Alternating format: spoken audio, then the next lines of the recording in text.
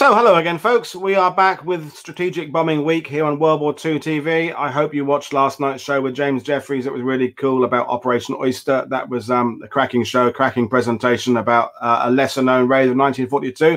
But the only show this week we are doing about the Axis bombing the Allies, all the others are about British and Americans bombing the Germans, usually, is today's. And we are going to Australia with Dr. Tom Lewis, who is joining us there from Darwin. Good evening for you, morning for me, Tom.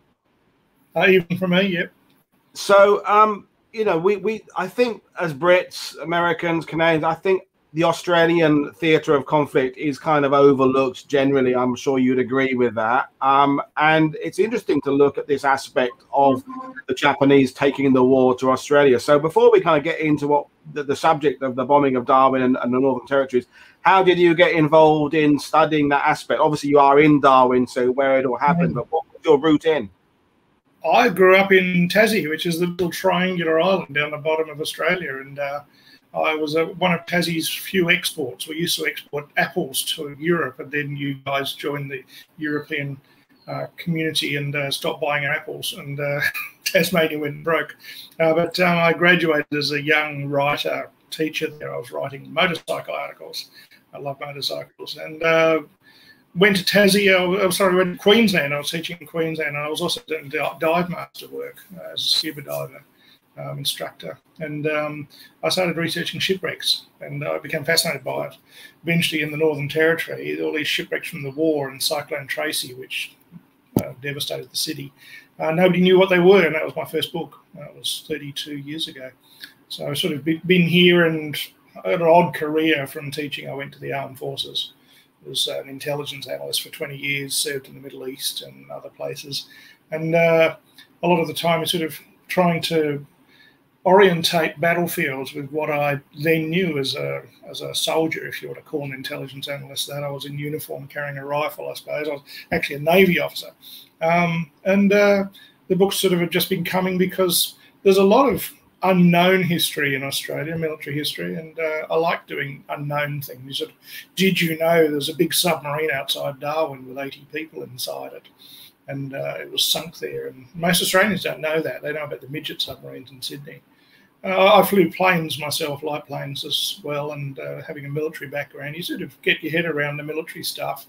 So that's where I am. I'm a military historian. I've done a bit of teaching lately. I beaver away at books, and seem to be well received, I suppose. Occasionally I get attacked for something politically incorrect I've said, and here I am.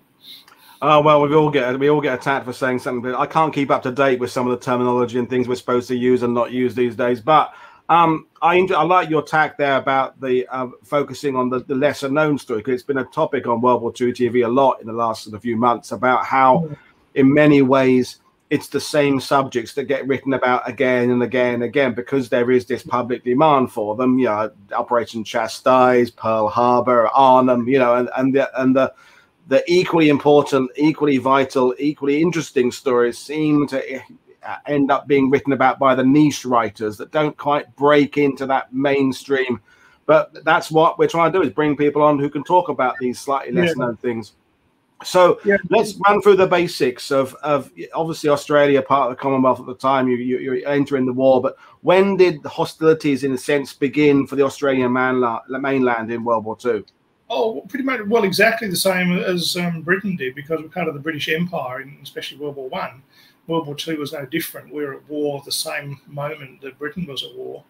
I think the first shots were fired in Melbourne across the bow of some German steamer trying to get out of a harbour. Then, of course, quick as a flash, nothing happened. A bit like leaflet raids over Germany, over France. Go home, German. Nothing happened. And we started exporting our airmen, our ships, our fledgling Navy and our Army to the European campaign. And our chaps served in Tobruk. We had people in the RAF. We had RAAF components over there. We fought successfully in the Med with our Navy. One of our cruisers, HMAS Sydney, led 4 British destroyers, or was it 5, against the Bartolomeo Calani, an Italian cruiser, and they sunk her. So our chap was in command of the big ship, and he had British under him, which was a big thing for the colonial people. And so we're sort of doing quite well, but we're sort of a small population, only about 6 million in World War II, and we divested ourselves of our fighting forces to go over there and do to the Germans and the Italians what you should. I mean, I agree with that. It's sort of get on the front foot, engage the enemy before he's ready, otherwise he'll clobber you. So when the Japanese attacked, we were pretty aware that they were building up steam, and of course Pearl Harbor happened. But we had very little in the way of forces here. One of the things I spoke about in a new book that just came out this year called Eagles Over Darwin was we were being defended by the Americans. The United States Army Air Force was over here flying the air defense of the Northern Territory. So where were the Spitfires and Hurricanes? We didn't have any. So we should is my shtick, I suppose, to use that expression. But the Japanese came south and gave us a good flogging. We held our own. They tried with submarines first up in January 42, and we sunk one of them, still outside the harbour, as I mentioned before. I wrote a book on it. And then they sent 4 of the carriers south to do it properly the next month, February 42. And these were 4 of the carriers that attacked Pearl Harbor, same crews, same air crews. And they gave us a real pasting. And after that, it settled down to a slogging match for the next 3 years or so. So let's talk a little bit about the expansion and the directions the Japanese are going in sort of 41, 42, because, you know, it's a lot of, they're going a lot of directions, a lot of ways, doing a lot. And as we've kind of established, we talk a lot about Pearl Harbor and some of the things that Americans are involved in. But I think this end of the sector kind of gets a little bit less press, certainly in Europe, certainly in America. So, you know, obviously we're focusing on the events of February 42 and the carrier strike on Darwin, but you know that map there that shows what's going on. That it's a pretty swift expansion for a rather large number of territories and places. And they did really well. They did really well. The big strategic plan, it seems, from what we've been able to glean from their records, was to do that, to take that empire. And now they've taken that big circular empire with Pearl Harbor at its most easterly extreme. How do you hold it? And they knew, of course, that the Americans are going to come for them. And the British Commonwealth forces are going to come for them. So how do you hold the empire? So their plan was to use New Guinea as a base and cut off the Americans coming to Australia. Because if you've got to fight from San Diego in World War II, you're not going to win. You're just not. The Pacific is so big. 71% of the planet is water. Whenever I'm teaching it, I do a bit of teaching still, and kids always use a globe. And say, look how big the world is on a Mercator map. It doesn't look nearly as big. You say they've got to come right round here. And in those days, you've got no nuclear-powered aircraft carriers that can stay on station forever. You've got to refuel. And where are you going to refuel from now that Pearl Harbor gets pounded? If that was sort of the scenario. There's a very interesting point you made about the globe there, because when I had Ian W. Toll on my Iwo Jima week, and he's on again on Friday talking about the B-29s bombing Japan, is when you look at a globe, half the places that people know of in the Pacific, you can't even see them on the globe. You know, the islands of Iwo Jima, Okinawa, Guadalcanal, they're pinpricks on a globe, a conventional kind of desk globe. But the ocean, as you say, is just enormous. I mean, that huge distances to cross for both the Japanese and, of course, for the Allies later on. But let's talk, I want you to talk about the significance of Darwin, because, you know, we spoke about it before you went live, because again, for the Brits and Europeans watching this, you know, who's perhaps Australian geography isn't as good as their ETO geography, it's a huge harbour, isn't it? So run through a little about the history of how Darwin developed as a key kind of naval port, really.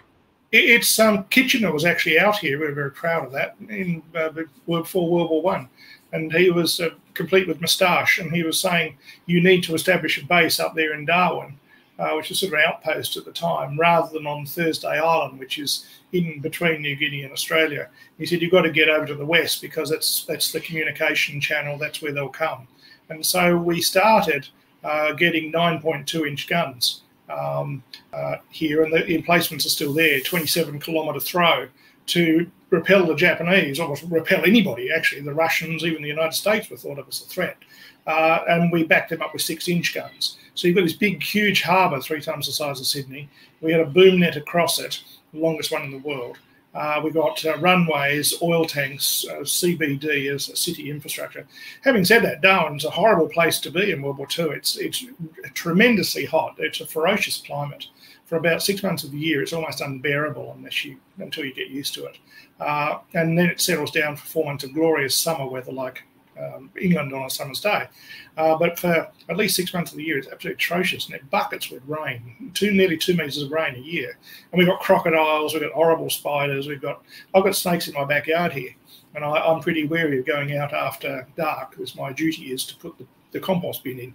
I got bitten by a snake about 2 years ago in my own front yard, and we've got lakes near here with crocodiles in them. So it's a horrible place for Western soldiers and aviators and naval people to come to. But they were posted here, and we had a reasonable sort of infrastructure. But I think I said before, the air defence was being flown by the USAF. We had nothing here from our own RAAF, and in way of fighter support. We beat off this submarine attack, and then the Japanese came for us. We had 16 anti-aircraft gun sites in a circle. There's a couple of big islands to the north of Darwin called the Tiwis, and they flew down there from the 4 carriers, and they did a big circle to attack Darwin from the southeast, because it's the last direction you'll expect the enemy to come from.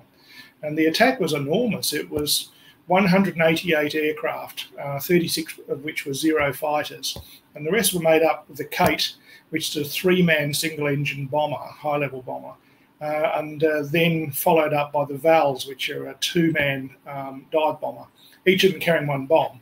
And they really worked us over. The Zeros shot down everything that they could, 9 out of the 10 Kittyhawks, 4 of the pilots dying.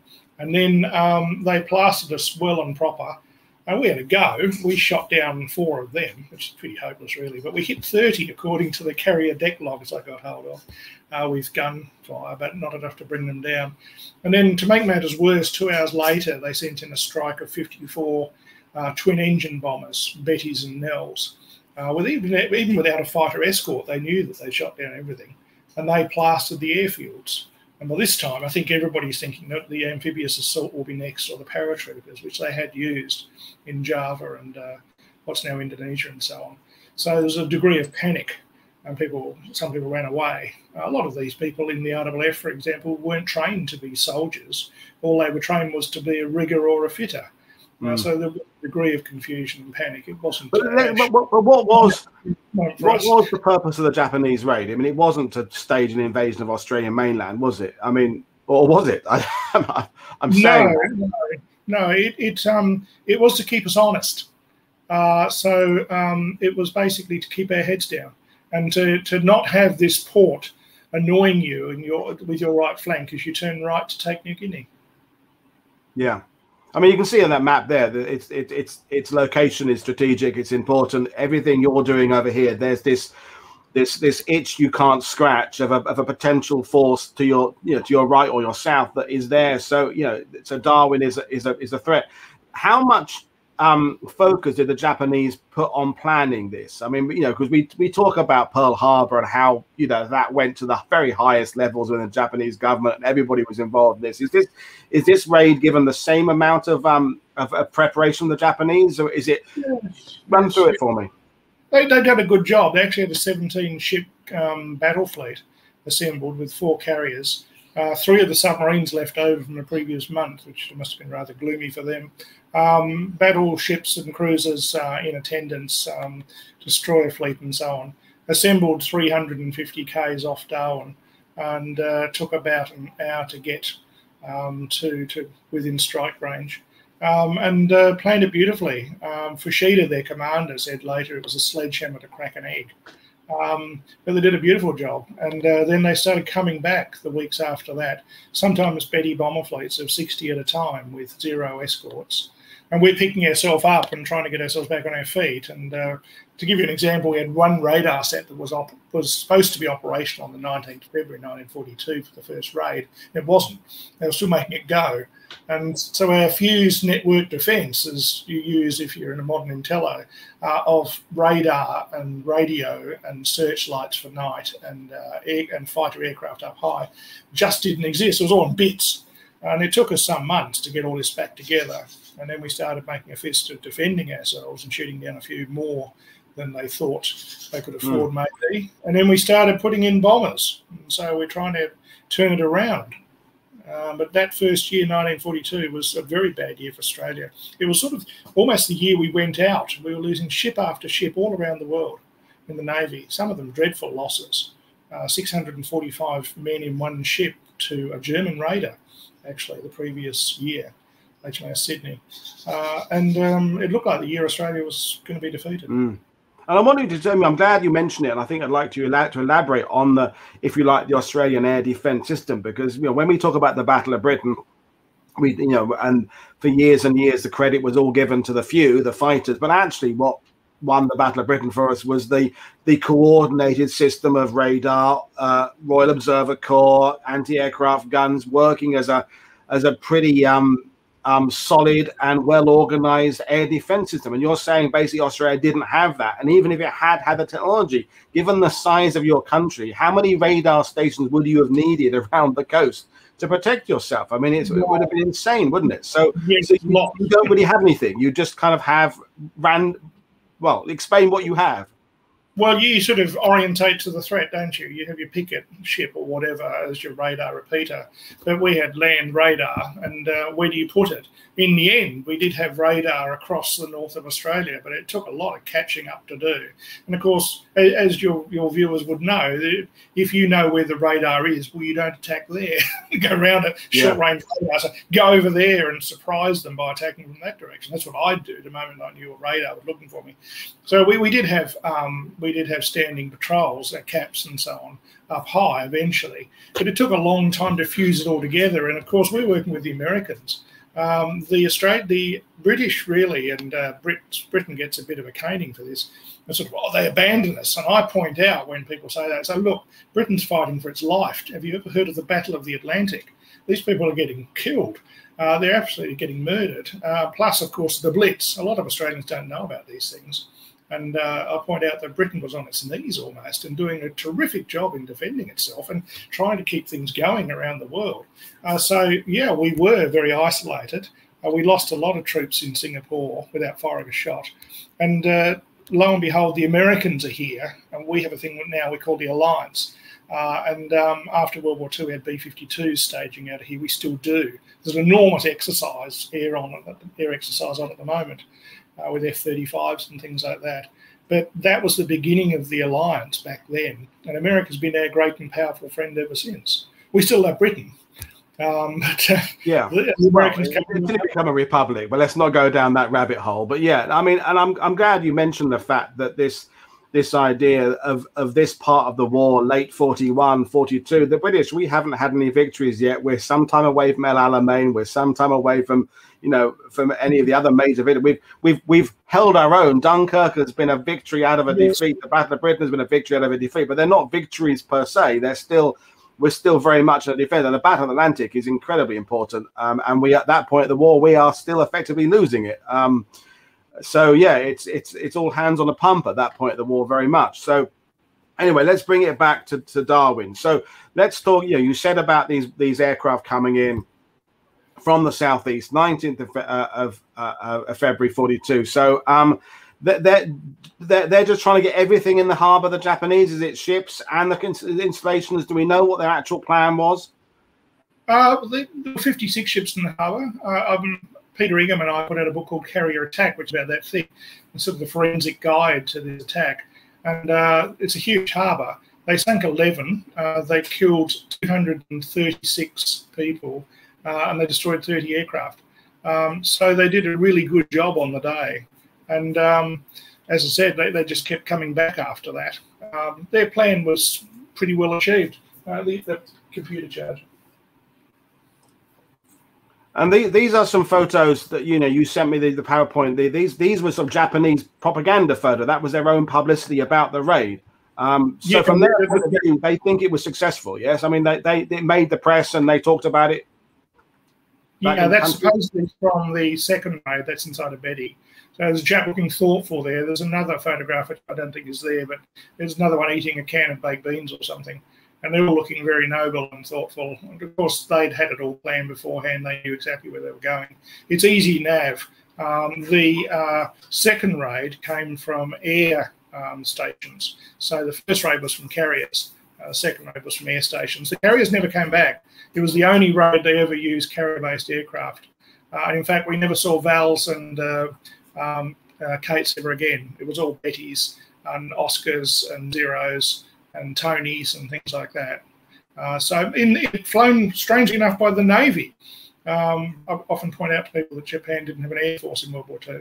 These were all Navy aircraft off land bases. We only have had one Army air raid against Northern Australia. And so, the Japanese in World War II, they do a lot of things strangely. Well, yeah, indeed. And you know, and the fact is, you know, as you said, that this is kind of a maximum effort. But we said before going live, and although they did these other raids, they should have perhaps done a more decisive raid immediately afterwards. Because what was the loss of, what was the loss of shipping in the harbour? Because it wasn't. The raid was accurate.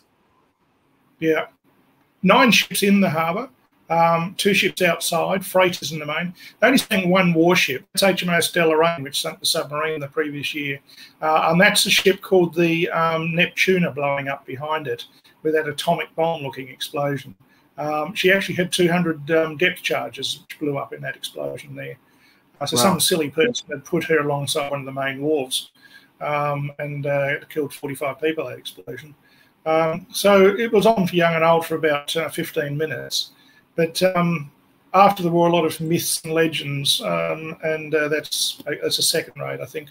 But it was obscured in mystery for quite a while because Darwin's so isolated. It's not as if this happened in Plymouth and a few chaps came and photographed it the next day. Darwin is 4,000 kilometres away from some of the other capitals. Even today, it's a 4-hour flight from here to Sydney in a modern jet. In those days, it took about a week to get to Darwin because by air, you were hopping, refuelling and so on. There was no train service. It was only half the way. That's a crashed Betty. But very, very isolated in those days. And so when the smoke had cleared, it was a bit of a question of what the hell went on there, and the news started filtering out. And you've had quite a few myths and legends over the years. The government tried to cover it up, to which I say, why would they? They wanted to alarm the population of Australia. We're under attack, boys.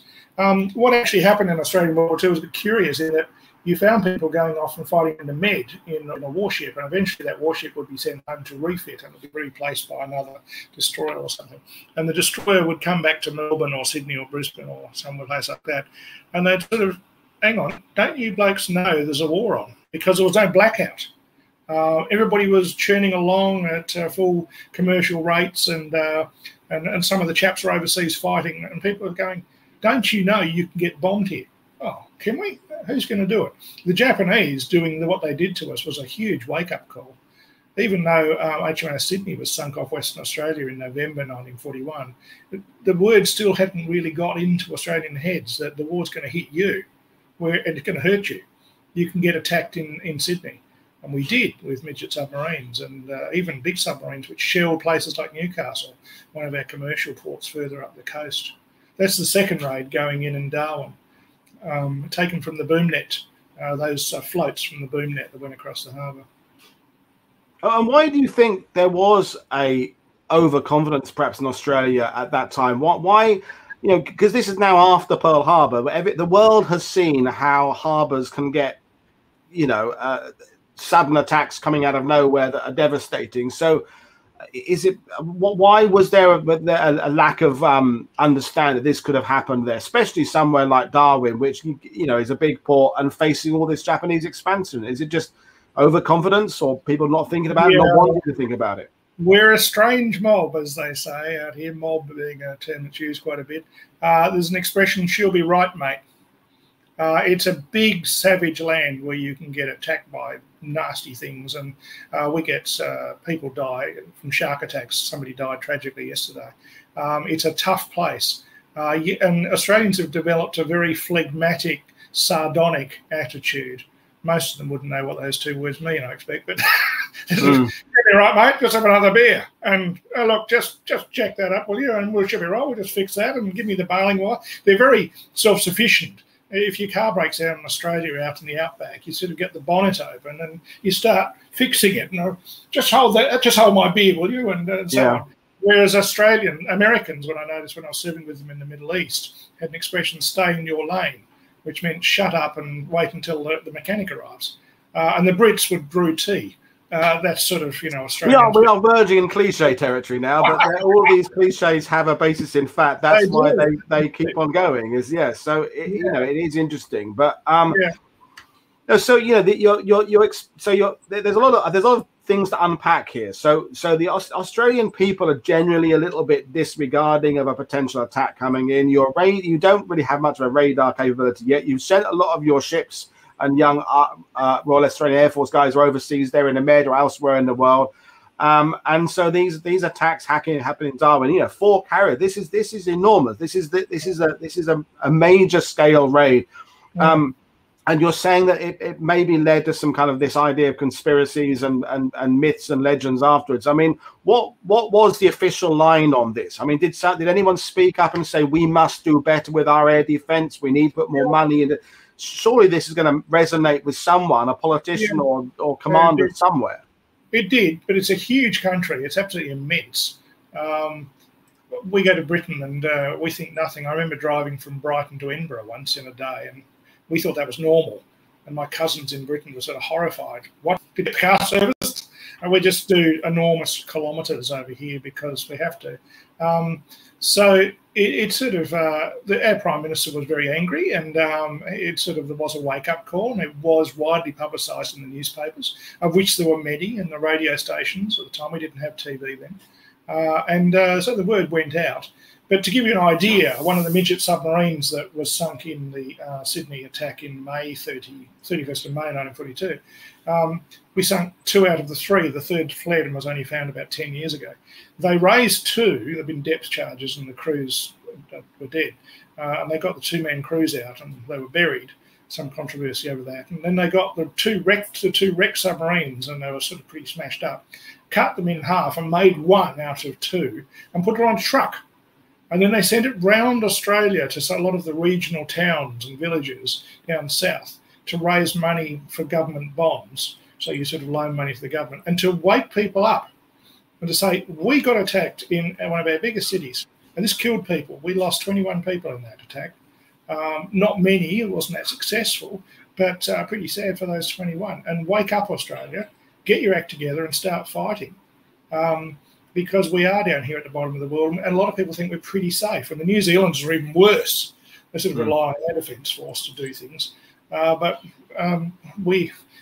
this rude expression, you're down there at the arse end of the earth, down below Asia, and you all sort of speak English and look out, we'll come for you sooner or later. What Australians are scared of is Asia, to a fair extent. But we are a very wealthy country. We have tremendous mineral wealth. And so we are a bit antsy about that. And World War II was not that much different. It's just there is that phlegmatic, bloody, lazy attitude sometimes Australians have got. She'll be right, mate. We'll just fix it when it comes. Hand me my rifle, do you? Yeah. Yeah, I'm glad you're saying this, because if I was saying that about you, I'd be accused of, being racially insulting. But I don't mind taking the piss out of myself, but I don't like other people doing it about me. But I love your, the arse end of the world. There's a expression in French, le tout du cul du monde, which is the whole of the arse of the world, which is a nice one. If people say, where do you live? It's, I live in the tout du cul du monde. I live in the arse end, because you live down some country lane in the middle of nowhere with no internet connection. Even today. So, but anyway, going back to the raid again. So 19, all out, 4 carriers, wave after wave, valves, Kates, the whole lot there. But now with your book and the museums and things are showing more interest in this now. So I want to go on down the side, the path of the museum where they've got the wreck of this particular aircraft there, because I think that's an interesting story. So whose aircraft is this we're talking about? Well, that's Toyoshima's. I'm actually working on a documentary at the moment with a film company about him. So hopefully more soon will reach the wider world. But that was the first Zero ever captured by the Allies. And he was part of the escort group in the attack on the 19th of February. We'd actually tangled with Zeros before that. There'd been a few Zeros around, and there'd been a combat action between a Kittyhawk P-40, what's often called a Tomahawk, and that had resulted in a 4-engine Japanese flying boat being shot down north of the Tiwi Island, north of Darwin, on the 15th of February. We had the submarine action the previous month. Then this big raid happens, and we had 16 anti-aircraft gun sites, about 10,000 troops in Darwin. Everybody's carrying a rifle, everybody's doing a go, while taking cover as well. And the Vals and Kates did their work in quick order. I think the raid probably only lasted about 15 minutes because you've only got one bomb to drop. And then you obviously depart for a second breakfast. As fast as possible. You notice that the bombing raid from the southeast too means one bomb run over the target, which is a great idea. So the Zeros will go with them. But everybody's having a bit of a go with Lewis guns, 50 cals, 303s, the 3.7s, some 2-pounders, all sorts of things. So there's a lot of lead in the air. One of the 303 rounds, we know, hit Toyoshima's engine. And he's exiting the battle space, and he's going out with the bombers and the rest of his mates, and he's losing oil pressure by the look of it. And he made a decision to ditch on the Tiwi Islands, not in the sea, but he crash land on the Tiwi Islands, which is to the north of Darwin, about 70 kilometres north of Darwin. The right-hand one is Melville Island, named after a Brit. The left-hand one is Bathurst. And he crash landed in the bush there and banged his head on the dashboard by all accounts. And then he got out of the wreckage, wandering around. He found a local Aboriginal tribe group out hunting for yams, and he picked up apparently a baby. There were some women there, and he picked up a baby, and the women went away screaming. And the next thing, a couple of the local boys come out after him and held him up. One of them rather bravely with a tomahawk, which he shoved into his back, while removing his little Nambu service pistol at the same time. Wow. And Toyoshima was sent to Darwin and then to Cowra, which was an enormous POW camp in New South Wales. It had a breakout, which he was part of the leader of in 1944. Over 1,100 Japanese tried to get out one night. It was the biggest POW breakout in history. It wasn't very successful because Cowra's a long way from the sea, and where are you going to go? But this was sort of in the future. He'd flown at Pearl Harbor. So it was an interesting clash of cultures that he'd be held up by this bloke, and he's flying a state-of-the-art fighter that's never been captured. The Allies that he's asked were very keen to get our hands on it for intelligence purposes, and the wreck was duly recovered quite quickly.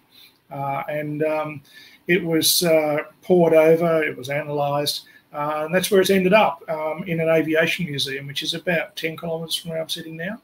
Wow. And there can't be many Zeros brought down by 303 in World War II. I'm imagining that's not going to be a very large tally. No, he's just unlucky, really. I sort of had trouble communicating this to the film people I'm working with at the moment. They're sort of saying, well, he must have been hit and then came down. I said, no, he came down 70 kilometres away, therefore he took a hit. He probably lost oil pressure. He probably got hit in the oil feed system somewhere. And they look at you and say, what's an oil feed system? And so but there was a 303 round in the engine, which was recovered later. So it was either a rifle or a Lewis gun, I expect. Most of the aircraft are firing 50 cals, the Kittyhawks. And there were quite a few 50 cals on the ground. And it wasn't shrapnel damage. And you can see what's left of the aircraft, not much. The tail is somewhere else, I think. Got a separate shot of that. But we had bucket loads of aircraft shot down. In the Empire Strikes South, I think I've got 62 Japanese aircraft shot down across northern Australia. A lot of them never found. They're in the water or in the bush, and it's a huge country here. And believe me, if you've got nothing to do on a Saturday afternoon, you do not go out looking for Japanese aircraft because you can cover hundreds of kilometres for no result. It's very hot and horrible and expensive. So this one was recovered. It ended up in the Aviation Museum collector's shed after the war, and they got a B-52 in the same hangar. It's enormous, just a state-of-the-art bomber alongside this Zero. They got bits of Bettys, for example, that were shot down. Dyna aircraft, high-speed twin-engine recon aircraft. We shot a few of them down too. Most of them still, however, lie scattered around northern Australia. Some of them have never been found. One of the reasons I like being here is that you can find new things that have never been found before. As I said before, one of my themes. The other one is sort of trying to overturn myths. I like doing that. So going back to the raids on Darwin. So they're all effort, 4 carriers, multiple flights, Vals, Capes, the whole lot, escorted by Zeros. Only one military ship in the harbour is actually destroyed, and the others are a non-military. But we said before you went live, they probably should have done something immediately the next day, carried on, kind of maximum effort. And I know we don't want to go down into the counterfactual side of things particularly, but was there a chance of Darwin being eliminated if they brought back enough people? Could they have actually knocked out the harbour as well, or was it all about the ship? Is there anything? Could they have done damage to the facilities, or was it always about shipping?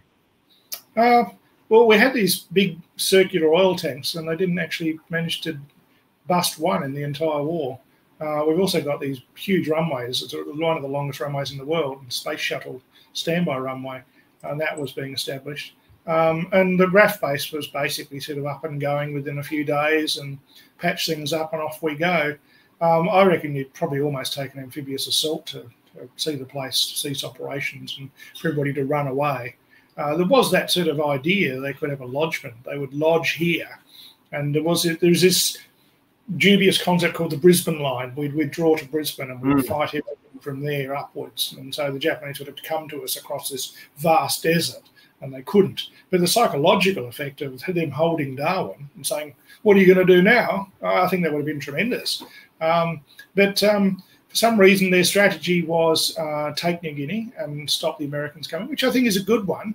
The Battle of the Coral Sea, which was fought obviously off in the Coral Sea with the Americans to the fore and Australia assisting, was a draw, if you like, but it stopped the Japanese taking Port Moresby. And they were going to take Port Moresby. And if you don't take that, then how are you going to run ops out of New Guinea? Well, we'll take the top bit, as they tried to do for the next couple of years. But who knows what's in their head? To be honest, why did the Japanese attack a warship with their submarines the previous month? I would not attack a corvette that's specifically equipped to kill submarines. I would lie low like Brer Rabbit and wait and attack tankers and things like that, like the Kriegsmarine did. Attacking warships is something weird the Japanese did in World War II. I wouldn't do it. I'm not going to attack a warship. It'd kill me. That's what he's designed to do. and why they did that seems to be something very strange that's rooted in Japanese psychology. So that's an interesting line of discussion, because I think a lot of people, we judge the abilities of the Japanese Navy by the glowing success of Pearl Harbor. I know Midway and Coral Sea go a bit differently, but what you're saying is actually that their tactics were a little bit mixed up. They weren't prioritizing the right things. They were doing things in an odd way, and if they had put a little bit more effort into attacking the right targets in the right way, they'd have achieved more. I mean, I know they've got a lot going on in 1942. It's a very, very busy year for the Japanese, as you're saying, with the naval battles with Americans. But yeah, it's interesting that your viewing of them is maybe as not as good as they could have been.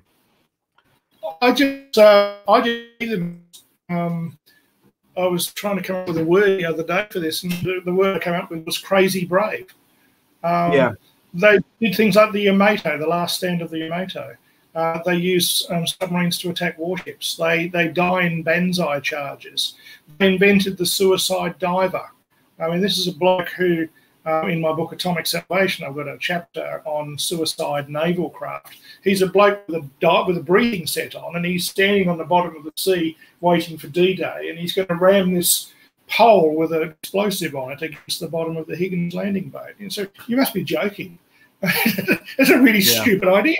And they got suicide speedboats as well as suicide submarines. So why did you spend time and money doing this? It's not going to work. But to a Japanese, it is going to work. The concept of one life, one ship, it's a really good idea.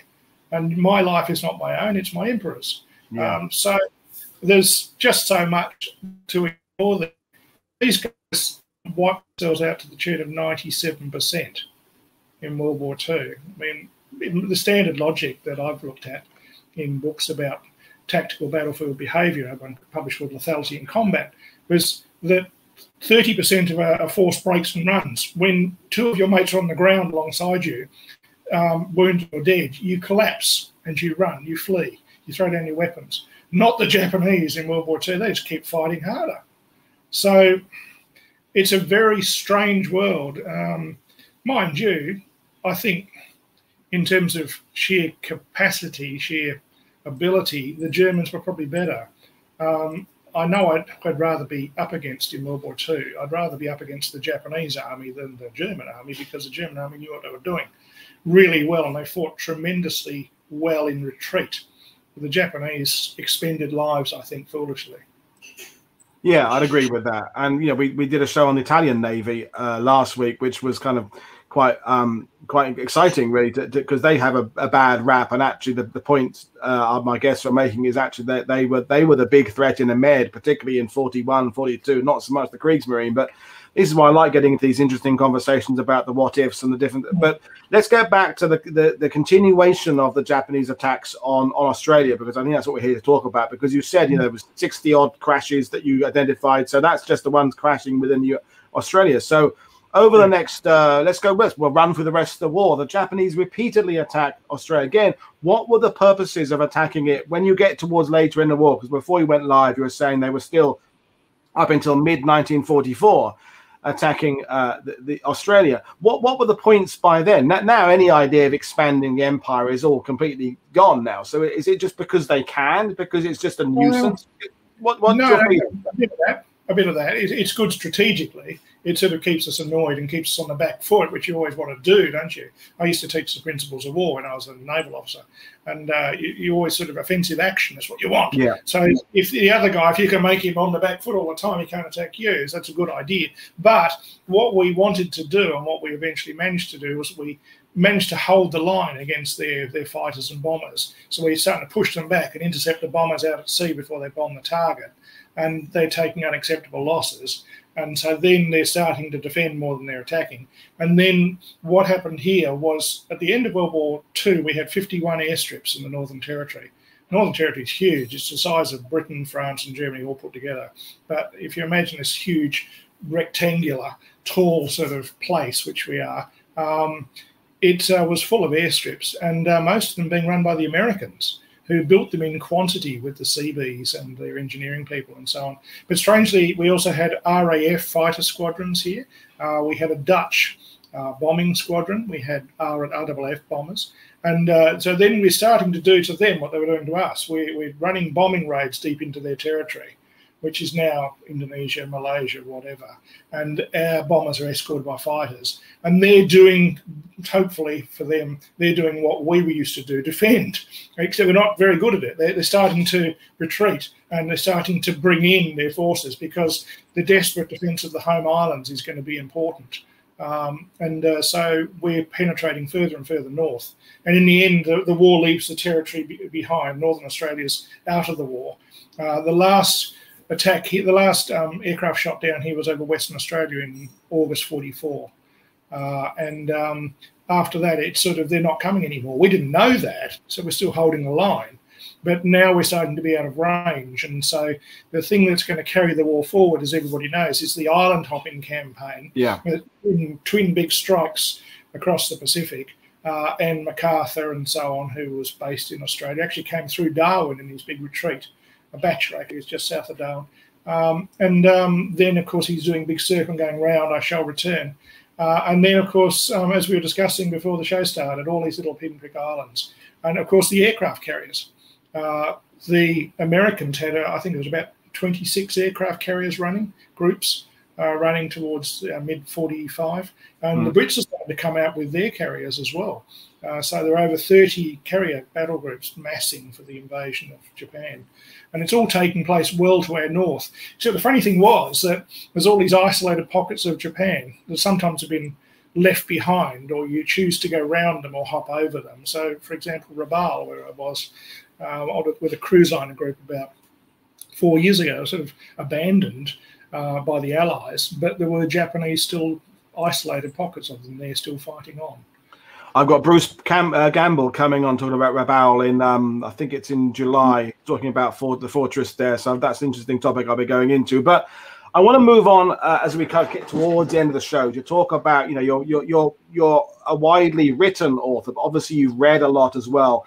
Do you think when you, without naming names, when you're looking at the works of the American, British and Canadian, other sort of nationality authors writing about the Pacific campaign in general, that what was happening in Northern Australia is overlooked by those historians? Do you think it's more of an Australian known story, but should be known better outside of it? Yeah, look, I'm ashamed to say really that we don't know our own story.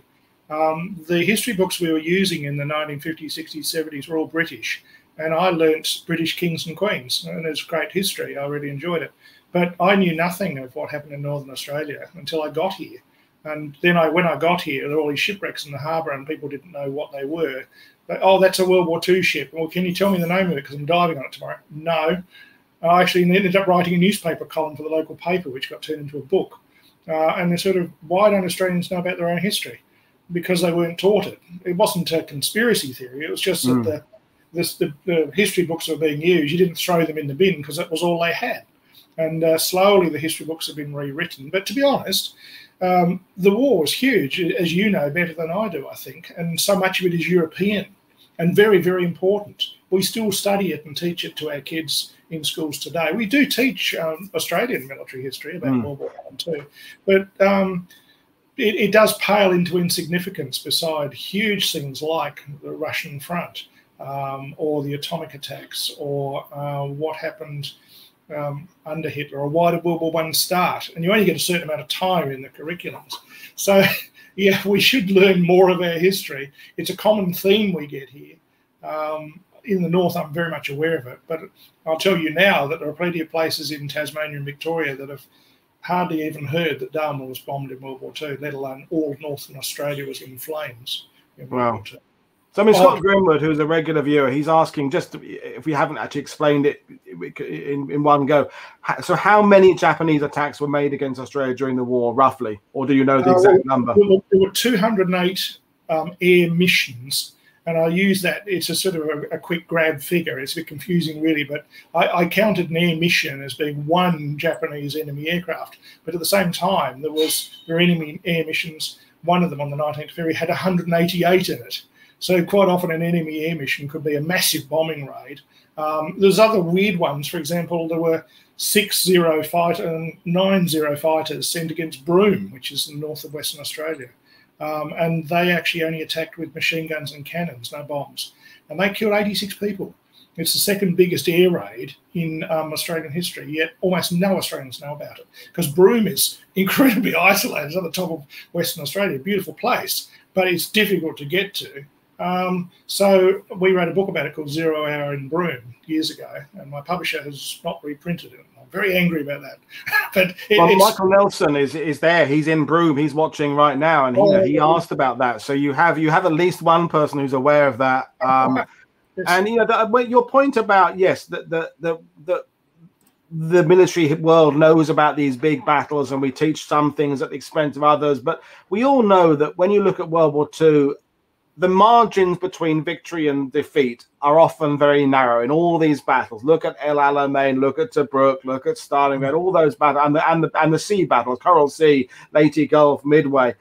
Even if just 0.5% of Japanese military resources was dedicated to attacking Australia in World War II, that 0.5%, and it probably was more than that, could have been used somewhere else. The thought they were putting there could have been used somewhere. And I think this is why you need to consider these things in the context of everything else. Every theater the Japanese are involved, every campaign, every country they're involved in combating is weakening them militarily. Same with the Germans, isn't it? It's yes, we talk about Normandy, but we don't talk about the German divisions in Yugoslavia or the German divisions in Norway and these other less areas. It's all part of these Axis powers weakening their position by spreading themselves too thin. So for that reason alone, I think Australia is worth talking about. It's part of the war effort. It's part of the... And we would have been invaded if the Japanese had been more successful, because the policy of isolating Australia, so it's not supported by the Americans. The biggest ship we could build in World War II was a destroyer. We didn't have our own aircraft carrier fleet or submarines. We did in World War I, oddly. But we were not that self-sufficient. We could make small arms, we could make tanks, we could make pretty terrible aircraft. But we weren't even building Spitfires and Hurricanes here, let alone good long-range bombers like B-29. So if we had been isolated, and the Japanese did discuss this, we know from their records, they would have taken us. So if they pushed America back enough, if America had lost heart and said, rightio, well, I guess we're not going to win too well here, boys. Bad luck, Australia. We would have fought to the end. We're pretty tough people. We wouldn't have given in, and I think we would have fought on as guerrillas. They actually did that in their strategic analysis. The Japanese thought that's what we would do. But they would have taken us, and rightly so, because we are very wealthy in terms of mineral wealth. We have enormous mines here, and even in World War II, we had sheep, corn, bauxite, you name it, we had it. And the Japanese knew that. They're going after a material empire. So take Australia and enslave the population. So 1942 was a very difficult, bad year for us, a very dark year. It was, a phrase I use, I think is not a very good one, the year we nearly went out. Well, I certainly can. I'm speaking for myself, and I think I'm speaking with some of the audience here. That's something we wouldn't be aware about, is how perilous Australia's situation was in 1942. And and thank you for sharing that information with us. That's what we're trying to do here. We had a question come in there. Where was it there? From the Great Dominion, who's pretty much watches all my shows. Did you talk about the MV Kulama incident? Yes, in the book Zero Hour in Broome, which is people can get it in libraries and in second-hand outlets online. Yeah, we did cover the Kulama and some of the myths and legends of the Broome raid. There was a famous group of diamonds carried by a gentleman called Smirnoff that disappeared into the waves and then sort of came back. So there's some strange stories. That was the longest over water navigation feat by single-engine aircraft at the time. Those Japanese aircraft took off from what's now Timor in Indonesia. They had a guide navigation aircraft called a Babs with them, and they navigated all the way to Broome, and then they set about the flying boats that were in the harbour, which sadly were being geared up to take off that morning, and they were full of refugees, in the main women and children. So if you go to Broome now, which is a great tourist destination, very beautiful, you can still see from World War II, when the tide goes out, there were enormous tides there. There's parts of the flying boats that were hit by the Japanese are still there in a little museum. It's very sad. But this is the second biggest air raid in Australia's history. But you'd be fairly safe in saying that only about 1 in 20, 1 in 30 Australians would have heard on the attack on Broome. Darwin's a lot more visible these days because we have a national day of recognition for it.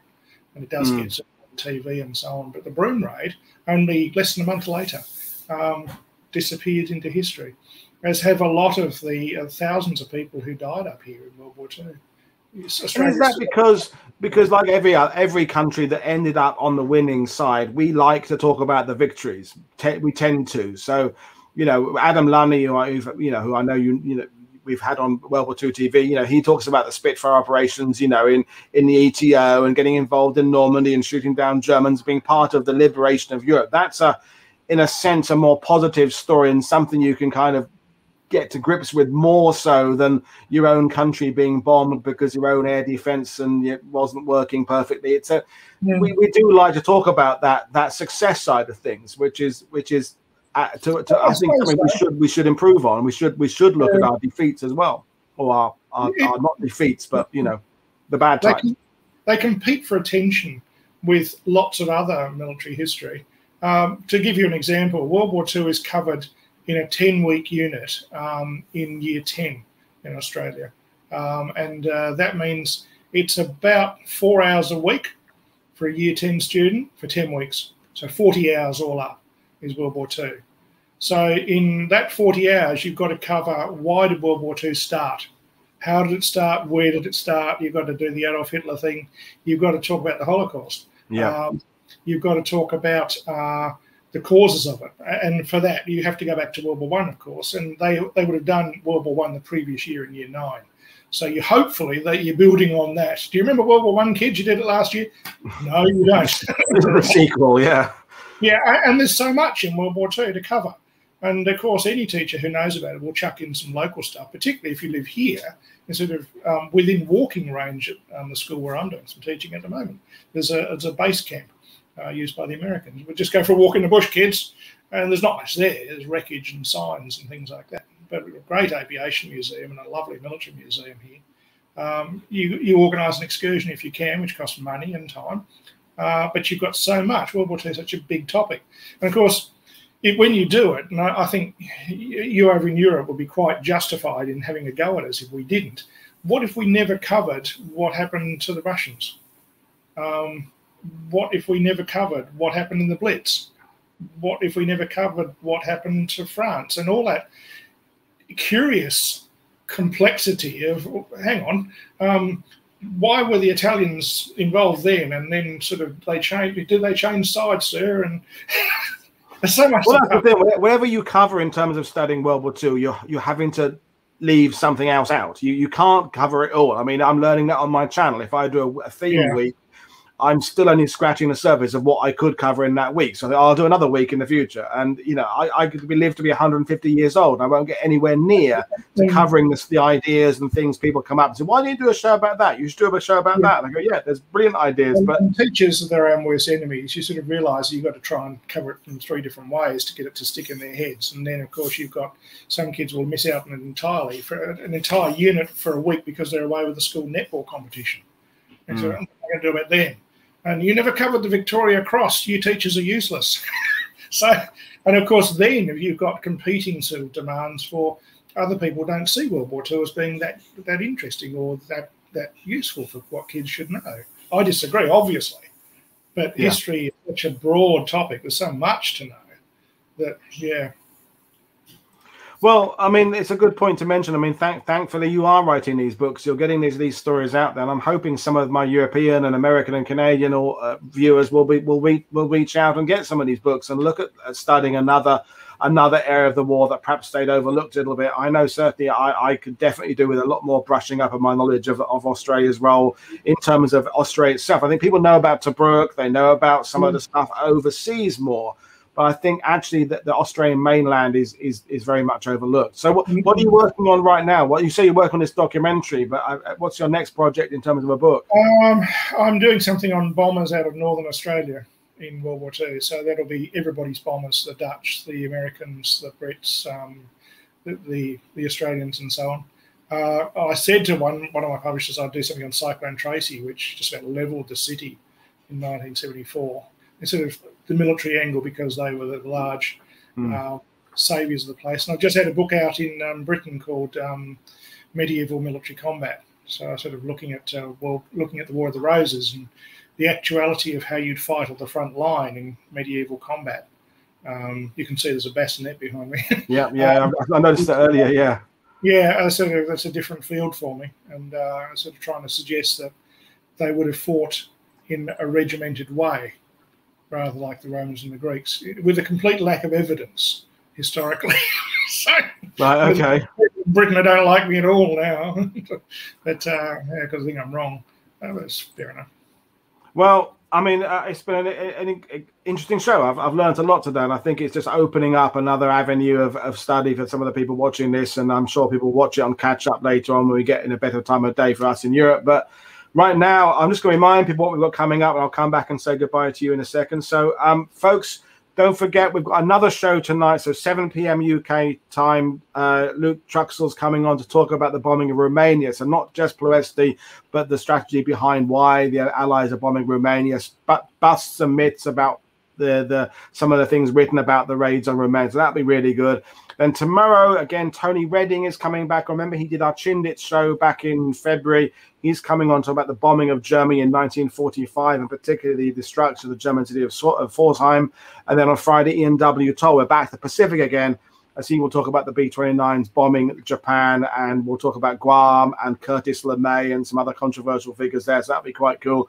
Ian's always good value. But right now, it remains me to say thank you to Dr. Tom Lewis for giving us a bit of an introduction to the bombing of Australia. And as usual, folks, there are descriptions below to Tom's website and the book that we're particularly talking about. There are other books, but his website is below, and you can buy his books in all good bookstores. And I forgot to say, we've just had our first naval VC awarded in Australia. Teddy Sheehan. Okay. We've only got one naval VC ever, and that was last 1st of December for an action in 1942. So the Army and the Air Force had the 100 before that. We had to fight for 78 years to get one for the Navy, but it was very, very controversial and radical over here. Thanks, Queen Elizabeth, because she gave her assent, and we were in doubt about that. So thank you. Okay. We got a question coming in from Lance, who's a film director. Oh, sorry, hang on, where it is.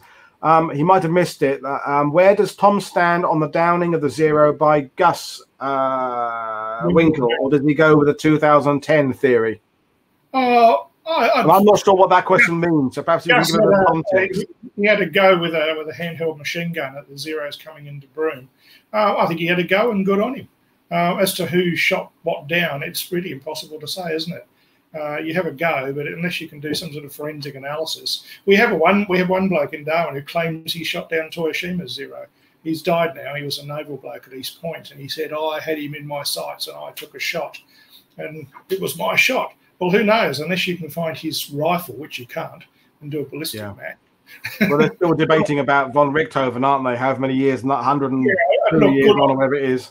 Good on Gus for being brave. Well done. Absolutely. Yeah, that's it. Doesn't matter who, as long as someone did. So, well, there you are. Thanks very much, Tom, for joining us, and I'll have you back on, and we'll do something else in the future. But right now, folks, I'm going to go and have my breakfast. In fact, I haven't had it yet, and I will see you all this evening for the show about Romania. So, thanks for watching, and don't forget, check us out on Twitter and Patreon, and check the links below. Thanks, everybody. Cheers. Goodbye.